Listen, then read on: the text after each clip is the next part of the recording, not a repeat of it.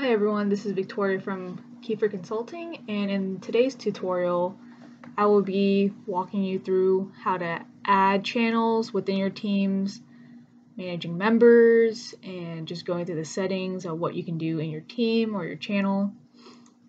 And so with each team, the default channel will always be general. And so if you would like to add another channel, so let's say you want to add a channel, the project management team,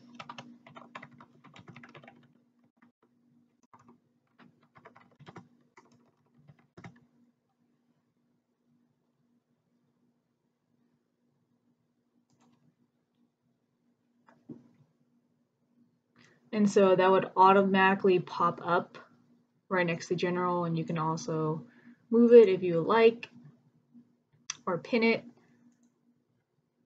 And so with that as well, you can add people to your channel, you can leave the team as well, you can edit the team. So let's add Brian, and so add him. And then you can also change it to member or owner as well. So let's make him an owner, then close that.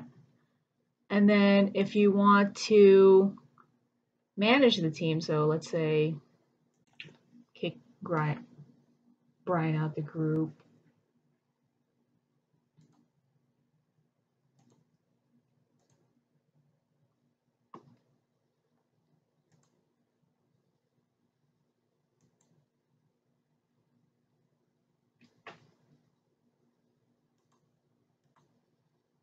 Or change him as member. And then from here, you can also exit it out. So he is no longer a member or a guest. So he will not have access to anything